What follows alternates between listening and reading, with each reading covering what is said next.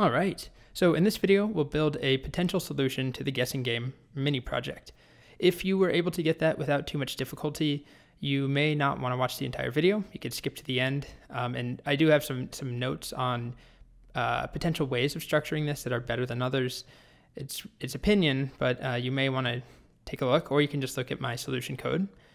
And if you struggled with it, you may want to watch most of this video, if not the whole thing. I'll walk through it step by step. Let's head over to the starter code. And the first thing we have here, the random number, the code to generate the random numbers from 1 to 10. I won't go into much detail at all, but basically it gives us a number from 1 to 10. So let's just make sure of that. Let's try running this. I get 7, 10, and you can trust, oh, there we go, included 1 and 10 as well. So it is inclusive, drives me insane. Ranges are exclusive. Rand int is inclusive. I don't know why. So now that we have a number picked, really our logic that we need to happen is we need to check, is the guess, well, we need to get a user guess first. So that's going to be the easiest part. We'll do guess equals input, and then we'll just say pick a number from 1 to 10. And we'll add a space just so it's a little easier for the user to tell. And after that, our logic is really to check if they guessed correct. So if random number and guess are the same, or is guess less than random number, we tell them too low. If guess is greater, we'll tell them too high. So it's just a simple conditional statement that we can add in. So let's just do, let's not even worry about the loop and getting things to repeat. Let's just start off with a if guess equals the random number exactly. We'll print, you got it. Elif, if guess is less than random number, we'll print too low. And finally, we can just do an else because there's no other option. We'll print too high. So this should work one time through, but there's a problem, which you hopefully are getting more accustomed to this. We have a type issue. So if I run this, it asks me to pick a number, I'll type 3, and it says less than, the operator is not supported between strings and ints. So this is still a string. So I need to convert guess to an int. So I'll just do int guess. And now let's actually at the end, let's print what guess, or random number is, so we can tell if our logic is correct.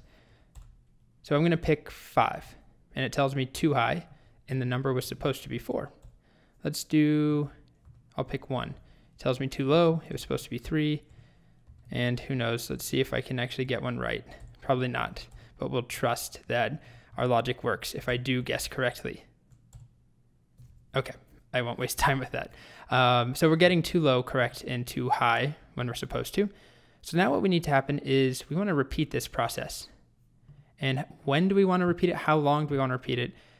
We want to keep going until guess is equal to random number. So that's going to lend itself to a while loop. We could, I guess you could use a for loop, although it wouldn't really work because while technically we could assume that a user only needs a maximum of 10 guesses. So we could loop through with a for loop 10 times and then break out when they get it right.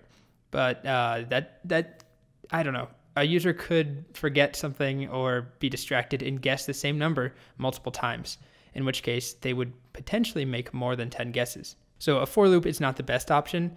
Also, with a for loop, if we wanted to suddenly expand our game to go from 1 to 100, we would also have to not only change the random number, but change the for loop itself. So a while loop is much better. When we don't know how many times something will run, a while loop is always better. So what we'll do is we'll run this while guess is not equal to random number. We'll keep going. And we can get rid of this. And the first thing we'll do is while the guess is not equal to the random number, we're going to ask them for a new guess. And we'll check if guess, let me indent everything. If guess is less than the random number, we'll print too low.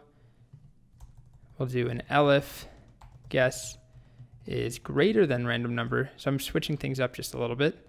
We'll print too high, and then we'll do an else, and we'll print U1. There's a problem here, which maybe you have spotted, which is the very first time we run this, guess is undefined. So I moved the code into the loop because we want to continually ask every time inside the loop for a new guess. But that leaves, I copied it or I cut it out from up top. So the first time guess doesn't exist, and it's going to try and compare something that doesn't exist to a random number. So that's going to be a problem. I'll show you the error we get. There we go. Invalid. Oh, no, that's not the same error. That's because I forgot my lovely colons. There we go. Now we should get the error I'm expecting. Here we go. Guess is not defined. So what we could do is just start by setting guess equal to an empty string or something, or to none. And if I do it now, pick a number from 1 to 10. Let's go with 5. Too high. Okay, how about 1? Oh, I guessed it. And you can see afterwards, it tells us the number was 1. We still have this print at the bottom. Let's do one more. Let's pick 5 again. Ah, I got it right off the bat. 5, too high. Let's go with 1, too low. 3, I won. Cool. So that's the basics of the guessing game, actually. This is the simplest possible solution we could do, where we're repeating things and the game runs one time. So as soon as we win, it's over. So the last thing I'll show is a version where the game keeps going, or it asks the user, do you want to keep playing? And they type Y or N or yes or no or something like that. So what I'll do is actually make a new file. I'll just call it guessing v2, and I'll duplicate my code over there. But there's a couple changes I'm going to make. And the first thing I'm going to do is change this actually quite a bit. I'm going to do a while true. So this will loop forever. But then what we'll do is in this else here, where the user won, or where they win the game, it won't break out of the loop yet, but I'm going to ask the user. So let's call it a variable called play again equals input. And, whoops, what am I doing as a string? Input, do you want to play again? And then we'll do, this is kind of standard to see in terminal, y/n, and I just type y or n and hit enter. And then we'll just add a conditional.